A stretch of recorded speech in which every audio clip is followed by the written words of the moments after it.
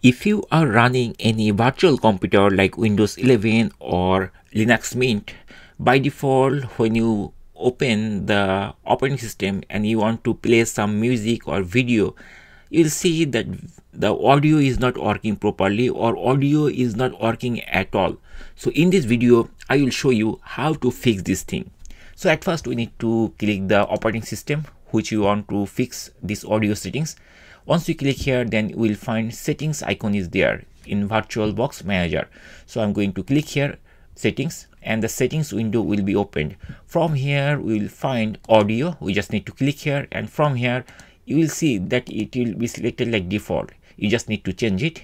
You just need to click here, and then you have to use Windows audio, this audio session or Windows direct sound.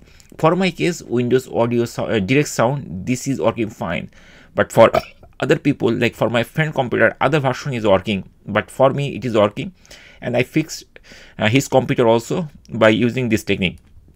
So from here, host audio drive, we will have to use Windows direct sound, and then here if we click the audio controller, we'll find couple of options are there. Just choose Intel HD audio and then check these boxes both.